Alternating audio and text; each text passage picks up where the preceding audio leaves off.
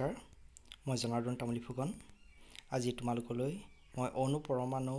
আৰু পৰমাণু গঠন পাঠ দুটাৰ একেলগে পঞ্চমটো অংশ আগবঢ়াবলৈ আহিছোঁ এটো হ'ব অন্তিমটো অংশ ইতিমধ্যে তোমালোকলৈ মই চাৰিটা অংশ তৈয়াৰ কৰিলো আৰু হেইটা নিশ্চয় তোমালোকে চাইছা এতিয়া আমি কি শিকিলো এবাৰ ৰিভিজন এটা কৰি লওঁ আমি অণু পৰমাণু বিষয়ে পঢ়িলো অণু পৰমাণু পাৰ্থক্য বিষয়ে ডেল্টনৰ পৰমাণু স্বীকাৰ্য থমসনৰ পৰমাণু আৰ্হি ৰাদাৰফৰ্ডৰ পৰমাণু আৰ্হি বৰৰ পৰমাণু আৰ্হি আৰু পৰমাণু গঠনৰ এটা ধাৰণা আৰু প্ৰথম 20টা মূল তোমালোকক মুখস্থ কৰিবলৈ কোৱা হৈছিল হেতু নিশ্চয় তোমালোকে কৰিলা ইলেক্ট্ৰনৰ বৰবৰী নিয়ম ইলেক্ট্ৰনৰ বিন্যাসৰ নিয়ম যেটো তোমালোকে নিশ্চয় ভালদৰে বুজি পাইছা তাৰ কিছুমান উদাহৰণ ইলেক্ট্ৰনীয় বিন্যাস আৰু আমি শিকিলো যোজক ইলেক্ট্ৰন যোজ্যতা আৰু আমাৰ যোজ্যতা নিৰ্ণয়ৰ সহজ নিয়ম আৰু আমি আয়নৰ বিষয়ে শিকিলো আয়নৰ প্ৰকাৰ শিকিলো আৰু এই তালিকাখন তোমালোকক মুখস্থ কৰিবলৈ দিয়া হৈছিল নিশ্চয় তোমালোকে কৰিলা আৰু আমি কিতাপৰ কেইটামান প্ৰশ্ন আমি উদাহৰণ হিচাপে লৈ পেলাই আমি আলোচনা কৰিছিলো সমস্থানিক সমভাৰী তাৰ বিষয়ে আমি শিকিলো ৰাসায়নিক সংযোগৰ বিধি পাৰমাণবিক ভৰ আণবিক ভৰ তাক আমি উলিয়াবলৈ শিকিলো আৰু আণবিক সংকেত লিখাৰ পদ্ধতি সম্পৰ্কেও আমি আলোচনা কৰিলো এতিয়া আমি গ্ৰাম পাৰমাণবিক বিষয়ে আমি কিছু আলোচনা কৰো আমি পাৰমাণবিক ভৰৰ বিষয়ে যেহেতু শিকিলোই এতিয়া আমি গ্ৰাম পাৰমাণবিক ভৰ কাকৈ আমি কিছু আলোচনা কৰো পাৰমাণবিক ভৰক যদি গ্ৰাম এককত প্ৰকাশ কৰা হয় তেন্তে তাক কোৱা হয় গ্ৰাম পাৰমাণবিক ভৰ মানে নাইট্ৰজেনৰ গ্ৰাম পাৰমাণবিক ভৰটো হ'ব 14 গ্ৰাম আকৌ গ্ৰাম আণবিক ভৰো আমি পাম গ্ৰাম আণবিক ভৰ মানে হ'ল আণবিক ভৰক যদি গ্ৰামত এককত প্ৰকাশ কৰা হয় তাক গ্ৰাম আণবিক ভৰ বুলিয়ে যেনে কাৰ্বন ডাই অক্সাইড এটা হ'ল অণু তেতিয়ালে তাৰ আণবিক ভৰ বুলি ক'লে আমাৰ হ'ব 44 ইউ আৰু গ্ৰাম আণবিক ভৰ বুলি ক'লে হ'ব আমাৰ 44 গ্ৰাম আমাৰ ইয়াৰ এটা গ্ৰামটো থাকি গৈছে গ্ৰাম কাৰ্বন ডাই অক্সাইডৰ গ্ৰাম আণবিক ভৰ হৈছিল 44 গ্ৰাম আমি ইয়াত আৰু এটা কথা আমি জানিব লাগিব যে গ্ৰাম পাৰমাণবিক ভৰ বা গ্ৰাম আণবিক ভৰক মলাৰ ভৰ বুলি কোৱা হয় মলাৰ ভৰ এটা আমি নতুন শব্দ শিকিলো মলাৰ ভৰ মল আমি কি তাক আমি জানিব লাগিব মল এভোগাড্ৰ নামৰ এজন বিজ্ঞানীয়ে এই নতুন শব্দটো আৱিষ্কাৰ কৰিছিল মল মানে কি আমি বুজি চাওঁ কোনো পদাৰ্থৰ গ্ৰাম পাৰমাণবিক ভৰ বা গ্ৰাম আণবিক ভৰত যিমান সংখ্যক কণিকা মানে পৰমাণু হলে পৰমাণু বা অণু হলে অণু থাকে তাকে এক মল বোলে মানে এটো এটা গোট পৰমাণু হক বা অণু এটা গোট যিটো সেই উক্ত পদাৰ্থটোৰ গ্ৰাম পাৰমাণবিক ভৰ বা গ্ৰাম আণবিক ভৰত থাকে উদাহৰণস্বৰূপে যদি আমি চাওঁ এক ডজন বুলি ক'লে আমি 12টা বুজো এক জোৰ বুলি ক'লে 2টা বুজো তেনেহলে আমি এক মল কিমান বুলি ক'লে আমি বুজিব লাগিব 6.022 * 10^23 এক মলত থাকে 6.022 * 10^23 টা কণিকা মানে অণু হলে অণু থাকিব পৰমাণু হলে পৰমাণু থাকিব আৰু 6.022 * 10^23 এই সংখ্যাটোক এভোগাড্ৰৰ ধ্ৰুৱক বুলি কোৱা হয় এভোগাড্ৰৰ ধ্ৰুৱক এভোগাড্ৰ নামৰ এজন বিজ্ঞানীয়ে ইয়াক প্ৰথম উলিয়াইছিল ইয়াক n নট এই আখৰটোৰে বুজোৱা হয় n নট বুলি কয় n ৰ তলত সৰুকে 0 এটা দিয়া আছে হেতু কয় n নটেৰে বুজোৱা হয় এতিয়া আমি এটা সম্পৰ্ক আমি জানিব লাগিব মল ভৰ আৰু কণিকাৰ মাজৰ সম্পৰ্ক এক মল বুলিলে আমি ভৰ হিচাপে বুজিম গ্ৰাম পাৰমাণবিক ভৰ বা গ্ৰাম আণবিক ভৰ যদি পৰমাণু হয় তেতিয়াহলে তাৰ ভৰটো হ'ব 1 মলত গ্ৰাম পাৰমাণবিক ভৰটোই হ'ব আৰু অণু হলে তাৰ গ্ৰাম আণবিক ভৰটো হ'ব আৰু তাত থকা কণিকাৰ সংখ্যা মানে অণু বা পৰমাণুৰ সংখ্যাটো হ'ব 6.022 * 10^23 এতিয়া আমাৰ পৰীক্ষাত আমাৰ এই তিনিটা বস্তু মানে মল ভৰ আৰু কণিকাৰ সংখ্যাৰ লগত জড়িত অংক আহে আমাক কেতিয়াবা মলৰ পৰা ভৰ উলিয়াব দিব পাৰে বা ভৰৰ পৰা মল উলিয়াব দিব পাৰে আকৌ কেতিয়াবা ভৰৰ পৰা কণিকাৰ সংখ্যা উলিয়াব দিব পাৰে বা কণিকাৰ সংখ্যাৰ পৰা ভৰ উলিয়াবলৈ দিব পাৰে বা কেতিয়াবা আমাৰ মলৰ পৰা কণিকাৰ সংখ্যা বা কণিকাৰ পৰা মল উলিওৱাৰ অংক আমাৰ দিব পাৰে তেনেহলে আমি ইয়াত 6 প্ৰকাৰৰ অংক পাম আৰু ইয়াৰ এই বিশেষ অধ্যায়টোত তোমালোকৰ এই 6 প্ৰকাৰৰ অংকৰ বিষয়ে আমি কিছু আলোচনা আগবঢ়াম প্ৰথম আমি এটা উদাহৰণ চাই লওঁ 2 মল নাইট্ৰজেন পৰমাণুৰ ভৰ কিমান ইয়াত আমাৰ মল আৰু ভৰৰ সম্পৰ্কটো আহিছে তেনেহলে ভৰ বুলি ক'লে এটা কথা আমি মনত ৰাখিব লাগিব ভৰ যেতিয়া আমাৰ সংযোগ হৈ থাকিব প্ৰশ্নটোত তেতিয়াহলে আমি গ্ৰাম পাৰমাণৱিক ভৰ বা গ্ৰাম আণৱিক ভৰটো উলিয়াই লওঁ যাক আমি মলাৰ ভৰ বুলি ক'ব পাৰোঁ তেনেহলে ইয়াত আমাৰ আমি প্ৰথম কাম হ'ব নাইট্ৰজেন পৰমাণু বুলি যেহেতু কৈছে পৰমাণু বুলি ক'লে নাইট্ৰজেনৰ গ্ৰাম পাৰমাণৱিক ভৰ উলিয়াম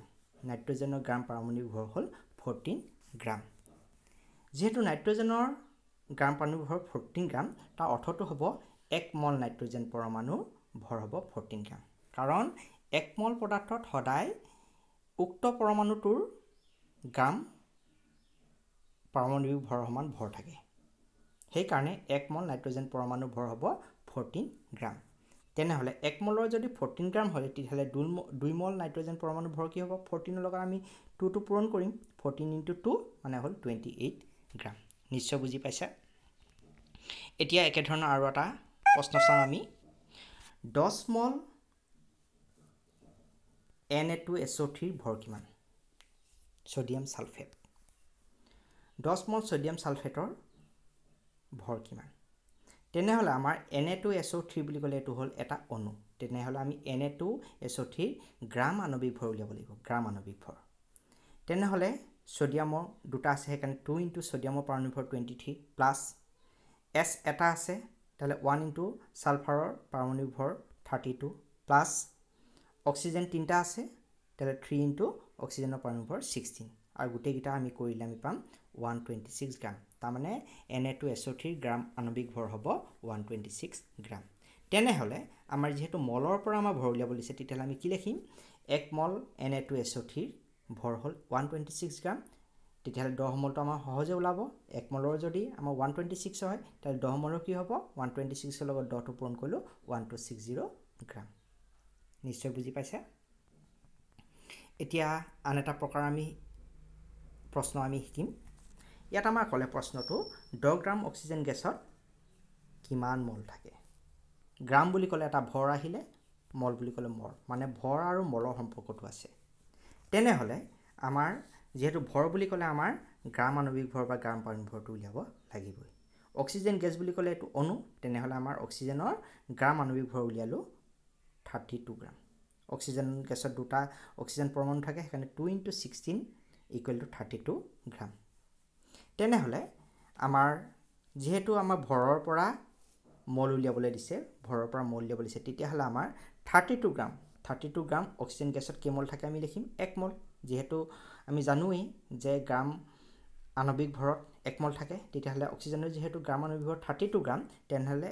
32 গ্ৰাম অক্সিজেন গেছত থাকে 1 মল তেনেহলে 32 গ্ৰামত যদি আমি পাই গৈছো 1 গ্ৰামটো উলিয়াই লম 1/32 হ'ল আৰু 12 গ্ৰামটো হ'ব 1/32 * 12 মানে আমি উত্তৰটো পাম 0.375 মল নিশ্চয় বুজি পাইছা এতিয়া আন এটা প্ৰশ্ন আহো 28 গ্ৰাম নাইট্ৰজেন পৰমাণুত কিমান মল থাকে এটো আমাৰ ভৰৰ পৰা মললৈ উলিয়াব দিছে নাইট্ৰজেন পৰমাণু বুলি কৈছে তেনেহলে নাইট্ৰজেনৰ গ্ৰাম পাৰমাণৱিক ভৰটো আমি উলিয়াব লাগিব নাইট্ৰজেনৰ গ্ৰাম পাৰমাণৱিক ভৰটো হ'ল 14 গ্ৰাম তেনেহলে আমাৰ 14 গ্ৰাম নাইট্ৰজেন পৰমাণুত থাকিব 1 মল কিয় থাকিব কাৰণ 14 গ্ৰামটো হ'ল নাইট্ৰজেনৰ গ্ৰাম পাৰমাণৱিক ভৰ আৰু গ্ৰাম পাৰমাণৱিক ভৰত সদায় 1 মল থাকেই তাহলে 14 গ্ৰাম নাইট্ৰজেন পৰমাণুত থাকে 1 মল তেনেহলে 1 গ্ৰাম নাইট্ৰজেন পৰমাণুত থাকিব 1/14 মল আৰু 28 গ্ৰাম নাইট্ৰজেন পৰমাণুত থাকিব 1/14 * 28 মানে উত্তৰটো পাম আমি 2 মল নিশ্চয় বুজি পাইছা এতিয়া আমি আন এটা প্ৰকাৰৰ অংকলৈ যাওঁ 16 গ্ৰাম গোটা সালফাৰত কিমান সংখ্যক অণু থাকে এই প্ৰশ্নটো তোমালোকৰ পাঠত অকমান বেলেগ ধৰণে দিয়া আছে কিন্তু তাৰ মেইন বস্তুটো কনসেপ্টটো এইটোৱে 16 গ্ৰাম গোটা সালফাৰত গোটা সালফাৰ বুলি ক'লে S8 বুজিম কিমান সংখ্যক অণু থাকে S8 বুলি ক'লে এটো হ'ল এটা অণু তেনে হ'লে আমাৰ ইয়াৰ ভৰ মানে সালফাৰৰ গ্ৰাম আণবিক ভৰটো উলিয়াব লাগিব তেতিয়া হ'লে সালফাৰৰ গ্ৰাম আণবিক ভৰ হ'ব 8 * 32 কি কাৰণে হ'ল S8 ত আমাৰ 8টা পৰমাণু আছে ইনটু সালফাৰৰ পাৰমাণবিক ভৰটো হ'ল 32 8 * 32 হ'ল আমাৰ 256 গ্ৰাম তেনে হ'লে আমি এটা কথা জানো কি গ্ৰাম আণবিক ভৰত থকা কণিকাৰ সংখ্যা হ'ল 6.022 * 10^23 যেহেতু সালফাৰৰ গ্ৰাম আণবিক ভৰ 256 এতেকে 256 গ্ৰাম সালফাৰ অণুত থাকিব 6.022 * 10^23 টা কণিকা তেনে হ'লে 1 গ্ৰাম উলিয়াম 1 গ্ৰাম উলিয়ালে আমি কি কৰিব লাগিব 6.022 * 10^23 আমি 256 হৰণ কৰিব লাগিব আৰু 16 গ্ৰাম আমাৰ উলিয়াবলৈ হ'লে আমি কি কৰিব লাগিব ওপৰৰ যোনটো 6.022 * 10^23 256 হৰণ কৰি আছো হেতুক আমি 16 এ পূৰণ কৰিব লাগিব আৰু আমি পূৰণ কৰিলে পাম 0.376 * 10^23 আৰু আমাৰ এটো যদি প্ৰামাণিক মানলৈ নিউ তেতিয়া হ'লে সাইন্টিফিক ভাবে আমি লিখিবলৈ হ'লে আমি লিখিম 3.76 * 10^22 মানে পইণ্টটো যদি আমি 3 পিছলৈ লৈ যাওঁ তেতিয়া হ'লে আমাৰ 23 টো আমাৰ 22 হ'ব তেনে উত্তৰটো হ'ব 3.76 * 10^22 টা এতিয়া আন এটা প্ৰকাৰৰ আমি প্ৰশ্নলৈ যাওঁ এই প্ৰশ্নটো হ'ল 12.044 * 10^23 টা কাৰ্বন ডাই অক্সাইড অণুৰ ভৰ কিমান ইয়াত আমাৰ কণিকাৰ সংখ্যাৰ লগত ভৰৰ সম্পৰ্কটো উলিয়ালে ভৰ বুলি ক'লে আমাৰ আগতে কৈছিলে যে গ্ৰাম আণবিক ভৰ বা গ্ৰাম পাৰমাণবিক ভৰটো আমি উলিয়াব লাগিব কাৰ্বন ডাই অক্সাইড যেহেতু অণু তেতিয়া হ'লে আমি কাৰ্বন ডাই অক্সাইডৰ প্ৰথম গ্ৰাম আণবিক ভৰ উলিয়ালো আৰু গ্ৰাম আণবিক ভৰ উলিয়ালো পালো আমি 44 গ্ৰাম নিশ্চয় গ্ৰাম আণবিক ভৰ উলিয়াবলৈ তোমালোকে জানাই এতিয়া আমাৰ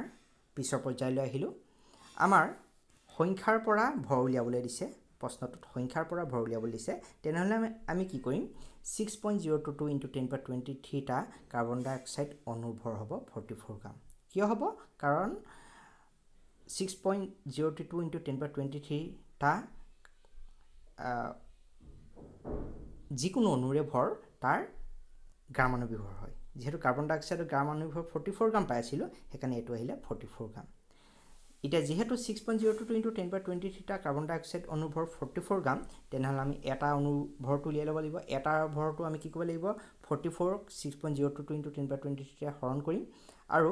যেহেতু আমাৰ উলিয়াবলৈ ছিল 12.044 * 10^23 টা কাৰ্বন ডাই অক্সাইড অণুৰ ভৰ হেতু আমি এই ওপৰটোৰ লগত যদি আমি পূৰণ কৰো আমি পাম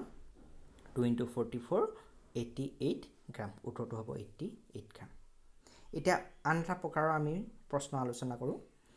এই প্ৰশ্নটোত আমাৰ কি হৈছে 3 মল গোটা সালফাৰত কিমান সংখ্যক অণু থাকে উলিয়াবলৈ কৈছে ইয়াত আমাৰ মলৰ পৰা অণু সংখ্যা উলিয়াবলৈ কৈছে ইয়াত আমাৰ ভৰৰ কথা কোৱা নাই হেকাৰণে আমাৰ পাৰমাণবিক ভৰ বা আণবিক ভৰ উলিয়া কোনো প্ৰয়োজনে আমাৰ নাই এই ক্ষেত্ৰত আমি কি কৰিম মল আৰু অণু সংখ্যাৰ লগত আমাৰ যোনটো সম্পৰ্ক হেতু আমি আনিম আৰু আমি জানো কি যে 1 মল সালফাৰ অণুত থাকে 6.022 * 10^23 টা কণিকা তেতিয়াহলে 1 মল মানে আমি সালফাৰ অণু বুলিয়ে নহয় যিয়ে নহওক 1 মলত মুঠতে থাকে আমাৰ 6.022 * 10^23 টা কণিকা তেতিয়াহলে 1 মলত যদি ইমান থাকে তেতিয়াহলে 3 মলত কিমান থাকিব 6.022 * 10^23 লগত 3 ৰূপণ কৰিলে আমি পালো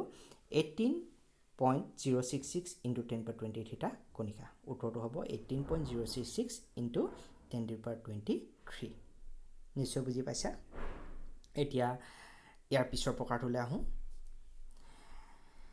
12.044 * 10^23 টা C2H4 অণুত কিমান মল থাকে আমাৰ এটো মই কিতাপৰ পৰা প্ৰশ্নটো উঠাইছো 12.044 * 10^23 টা C2H4 মানে হল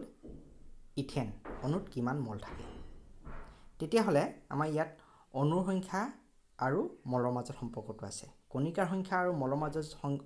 সম্পৰ্কটো যেতিয়া থাকিব তেতিয়া হলে আমি পাৰমাণবিক ভৰ বা আণবিক ভৰ উলিওৱাৰ কোনো প্ৰয়োজন নাহে তেতিয়াহ'লে আমি চিধাই লিখিব পাৰিম যে কি 6.022 × 10^23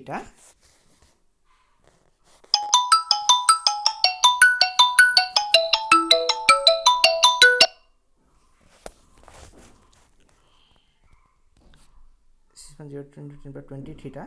C2H4 অণুত থকা মল সংখ্যা হ'ল 1 মল আৰু এটা ইথেন অণুত থকা মলৰ সংখ্যা হ'ব 1/6.022 × 10^23 টা আৰু 12.044 × 10^23 টাত হ'ব আমাৰ কি হ'ব এইটোক যদি আমি এইটোৱে যদি 12.044 × 10^23 যদি পূৰণ কৰোঁ আমি পাম 2 মল নিশ্চয় তোমালোকে বুজি পাইছা উত্তৰটো হ'ব 2 মল ইয়াতে আমাৰ নেটৱৰ্কৰ গণ্ডগোলৰ কাৰণে কিছুমান অকমান খেলিমেলি লাগিছিলে বোধ কৰোঁ সেইবোৰ তোমালোকে ইমান মাইণ্ড নকৰিবা এতিয়া আমি শৰ্টকাট নিয়মত এটা আমি মল ভৰ কণিকাৰ সংখ্যাৰ মাজৰ সম্পৰ্ক আমি মনত ৰাখিব পাৰোঁ যাৰ দ্বাৰা আমি খুব কম সময়তে আমি প্ৰশ্নৰ উত্তৰসমূহ উলিয়াব পাৰিম তাৰ কাৰণে আমি বুজি পাব লাগিব এম এ আমি মলাৰ ভৰ বুজাম মলাৰ ভৰ মানে পাৰমাণবিক ভৰ গ্ৰাম পাৰমাণবিক ভৰ বা গ্ৰাম আণবিক ভৰ এন নটে বুজাম এভোগাড্ৰৰ সংখ্যা যিটো হ'ব 6.022 × 10^23 আৰু স্মল এনটোৱে বুজাম মল সংখ্যা তেনেহ'লে আমি সম্পৰ্কটো চাওঁ ভৰ মল সংখ্যা আৰু কণিকাৰ মাজৰ সম্পৰ্কটো কি হ'ব আমি যেতিয়া মলৰ পৰা ভৰ উলিয়াবলৈ যাম তেতিয়াহ'লে মল সংখ্যা যোনটো আছে হেতুক m মানে আমি কি আছিলে পাৰমাণবিক ভৰটোৱে পূৰণ কৰি দিম তাৰ তেতিয়াহ'লে ভৰটো পাই যাম বা ভৰৰ পৰা মল সংখ্যা উলিয়াবলৈ হ'লে আমি যোনটো ভৰ আছে হেতুক যদি m মানে পাৰমাণবিক গ্ৰাম পাৰমাণবিক ভৰটোৱে যদি হৰণ কৰি দিওঁ মল সংখ্যাটো পাই যাম তেন ধৰণেৰে ভৰৰ পৰা যদি কণিকাৰ সংখ্যা আমি উলিয়াবলৈ যাওঁ তাক আমি n নট ভৰ যোনটো হ'ব তাক n নট বাই m এৰে পূৰণ কৰিম তেতিয়াহ'লে আমি কণিকাৰ সংখ্যাটো পাম আৰু যদি আমাক কণিকাৰ সংখ্যাৰ পৰা ভৰ উলিয়াবলৈ কয় তেতিয়াহ'লে কণিকাৰ সংখ্যা যোনটো আছে তাক n নট মানে এভোগাড্ৰৰ সংখ্যা ডিভাইড বাই m এৰে হৰণ কৰিম মানে অৰ্থাৎ এটা আমি ইয়াৰ উল্টা বুলি ধৰিব পাৰোঁ তাৰমানে m বাই n নটে পূৰণ কৰিলেও আমি কণিকাৰ সংখ্যাটো পূৰণ কৰিলে আমি ভৰটো পাম একে ধৰণেৰে মল সংখ্যাৰ পৰা যদি আমাৰ কণিকাৰ সংখ্যা উলিয়াবলৈ কয় তেতিয়াহ'লে n নট মানে এভোগাড্ৰৰ সংখ্যাটোৰে মল সংখ্যাটোক পূৰণ কৰিব লাগিব তেতিয়া আমি কণিকাৰ সংখ্যা পাম আৰু কণিকাৰ সংখ্যাটোক যদি আমি n নটৰে মানে এভোগাড্ৰৰ সংখ্যাটো যদি হৰণ কৰোঁ মল সংখ্যা পাম এই ধৰণে আমি শৰ্টকাট নিয়মতো আমি এই প্ৰশ্নকেইটা উত্তৰ আমি কৰিব পাৰোঁ ধন্যবাদ ইমানলৈ আছিল ইয়াত যদি তোমালোকৰ কিবা কনফিউজন থাকে মোৰ ওপৰত ফোন নম্বৰ দি আছে মোক ফোন কৰিব পাৰিবা বা মোৰ ইউটিউবৰ লিংকত তোমালোকে কমেণ্ট দিব পাৰিবা ভাল পালে শ্বেয়াৰ কৰি দিবা ধন্যবাদ